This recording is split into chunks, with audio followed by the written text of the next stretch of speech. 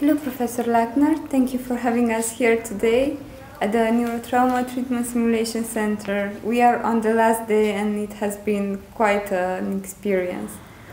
I have some questions for you, starting with, can you tell us a bit about yourself and your background and focus area? You're very welcome. I'm very happy that we were able to start with this first Neurotrauma Simulation Center in Vienna, which so far is very interesting for me, and there's been a big and a good community from all over the world coming to visit Vienna and to get in exchange with us and improve neurotrauma treatment all over the world. So concerning me, I'm actually a neurologist, I'm a neurointensivist. I have a big background in neurocritical care. Before I moved to Vienna, I was working at the Medical University in Innsbruck at the neurocritical care department, where we were responsible for neurotrauma treatment. And now that I've moved to Vienna, I'm the head of the Department of Neurology here in Klinik Floridsdorf and also in Klinik Penzing.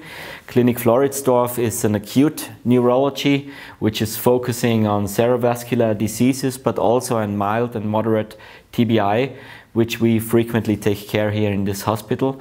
And the Klinik Penzing is early rehabilitation ward where patients with severe neurological deficits like severe stroke, intracerebral bleeding, and also traumatic brain injury are taken care after the acute setting in the early rehabilitation setting. So I'm in the lucky position to have two departments where we are able to cover the whole chain of trauma care, on the one hand the acute setting and on the other hand the early rehabilitation setting. All right, thank you. And what motivated you to be part of the coordination team of this program? Actually, the idea of performing a simulation center came up, I think, 2 years ago when we were talking about stroke simulation, actually. I was talking with colleagues at an AMN meeting about our stroke simulation program we have instituted in the Klinik Floridsdorf, because we said we have to have stroke simulation to improve our time from door to needle treatment, our door to needle time. And so we have set up a stroke simulation program here in the Klinik Floridsdorf, and then the idea came up, hey, we can have it also for TBI. And in TBI there are many treatment critical points, for instance door to CT time or door to reversal of anticoagulation treatment. And we thought that this would be a good chance to have a simulation program set up, and I discussed it with my colleagues here in Vienna, and many of them said, hey, we have the similar things in mind. We have many different other processes which we could improve if you simulate it. And then all of a sudden colleagues from traumatology, colleagues from neurosurgery, from anesthesiology, from rehab centers got on board, and we were able to set up this, for the first time, this Neurotrauma Simulation Center, which we are very proud of it, and hopefully also the participants will like it. Right, so it was truly a multidisciplinary approach. Yes. All right. Can you tell us a bit about how your experience shaped your opinion on the management of neurotrauma? Actually, as I've already said, there are so many processes in the complex treatment of neurotrauma. First of all, neurotrauma on itself is so complex. The pathophysiology of neurotrauma is so complex that you need a team. You need a big team to do the best for your patient. And this came into my mind already when I started with neurocritical care. That's over 20 years ago, when I first was there as a young doctor, and I saw the complexity of the care chain for neurotrauma patients. I realized that you have to be a team player. You have to have leaders, but you also have to have team players. And the neurotrauma chain of care is only as strong as the weakest part of it is. So we have to improve the weakest part of the chain, of the whole chain, and that is one of the reasons why I'm so enthusiastic to improve the multidisciplinary approach. All right, thank you. Are you familiar with any similar programs running at the moment? Not that I know of any similar programs. So there are similar programs in stroke, yes. But as far as I know, there is no other program comparable to this program in TBI. It's good. We are innovating the field. Hopefully, yeah. If you have to identify 3 challenges in the approach of TBI, which would come to mind? First of all, we need data. If we do not have data, we do not know what our most prevalent problems are, and of course, if we perform any action to change any mode of action we are doing, so we don't know if we are successful. So first of all, we need data, and that's why we also in the AMN are so enthusiastic and so hardworking for providing a new registry which is easy manageable, which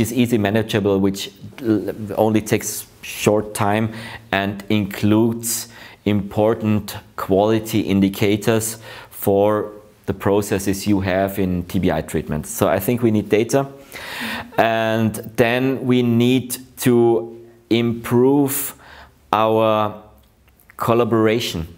Of course, in many countries over the world, we are in lack of resources. We lack expensive structures. But in many parts of the world, we can improve what is existing there if we just improve our multidisciplinary collaboration. So the second thing is, first thing, data. Second thing, improve collaboration. And third thing, stepwisely improve also, of course, the availability of structures of healthcare in the whole trauma chain. So not only in acute care of trauma, in preclinical care of trauma, but also in the clinical care of trauma, and finally in the rehabilitation setting. So again, if we do not have the structures, we could start in improving the collaboration between the different chains of trauma care. So data, multidisciplinarity and collaboration, and last but not least, improve structures. All right. Regarding the treatment and rehabilitation process for patients suffering from neurotrauma, which organizational issues do you think are the most pressing?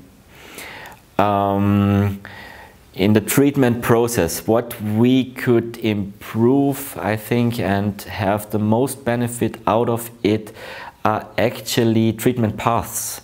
To establish a pathway which should be our standard, so we can stick to this pathway, and we have standard operating procedures with which we can hand the patient from one organization or from one phase of the trauma care to the other, from preclinical to clinical, from clinical to outpatient care. So if we have a defined pathway which we can adhere to, I think we can improve a big, we reach a big step in improvement of trauma care. All right. From your point of view, which are the main limitations in the approach of cognitive, behavioral and depressive disorders related to neurotrauma cases? That we do not detect them. So I think the biggest drawback is we don't have a standard assessment of neurocognitive deficits. So if we do not diagnose them, how can we treat them? So first of all, we will have to set up defined protocols which we are sticking to and adhering to diagnose cognitive or neuropsychiatrical disorders, and then we can think of how we can change the process of